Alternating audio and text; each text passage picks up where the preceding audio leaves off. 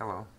In this video I'm going to show you a quick and easy way to share files and folders with other users on the computer or network. And I'm going to open Windows Explorer.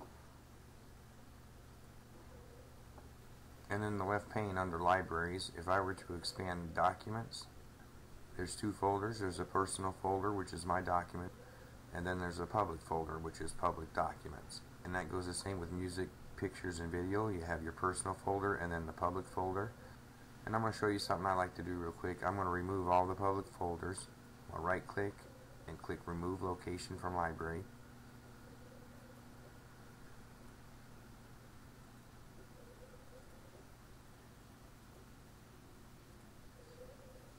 And once I have all the public folders deleted, I'm going to go to Computer. I'm going to click on the C drive.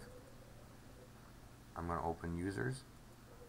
And then I'm going to right click on the public folder and go to Include in Library and Create New Library.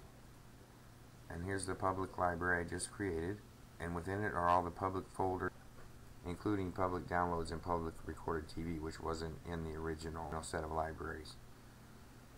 And now I'm in John's account, and if I were to open Windows Explorer,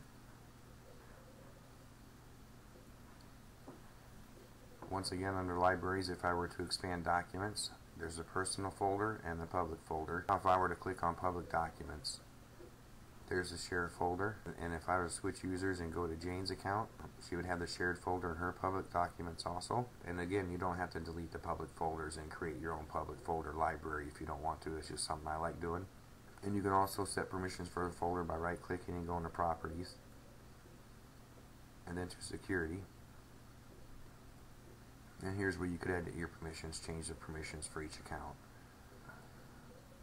And that's a quick and easy way to share files and folders with other users on the computer or network. Thank you for watching. Have a great day.